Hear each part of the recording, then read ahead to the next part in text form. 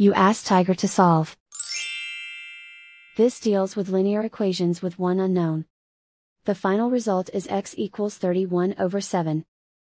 Let's solve it step by step. Simplify the expression. Find the greatest common factor of the numerator and denominator. Factor out and cancel the greatest common factor. Group all constants on the right side of the equation.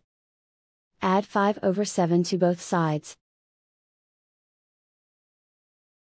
Combine the fractions. Combine the numerators. Reduce the zero numerator. Simplify the arithmetic. Combine the fractions. Combine the numerators. And so the final result is x equals 31/7.